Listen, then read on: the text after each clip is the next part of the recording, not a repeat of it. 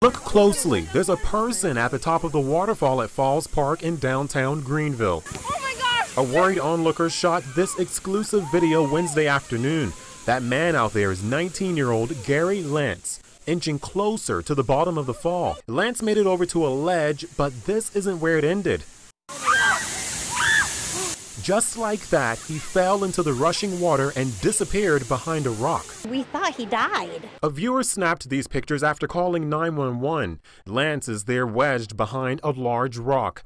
Sky 4 caught the dramatic rescue from above. We were there on the ground as crews pulled Lance to safety using ropes.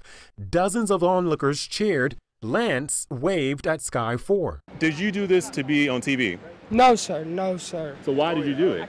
I did it because, I just wanted to swim. And I didn't fall down the falls on purpose.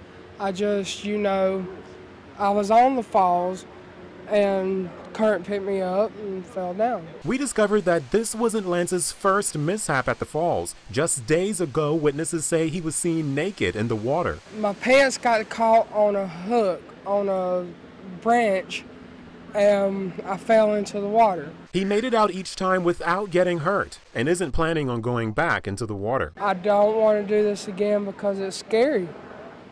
It's scary what's inside this water too. We collected some of it from the river behind us. City officials say it has a high concentration of harmful bacteria. I want to show you this. That's why they say you should not swim or climb on the rocks here at Falls Park. You might end up with a fine. Tonight, police say they don't believe Lance will have to pay anything. Corey Davis, WYFF News 4 in Greenville.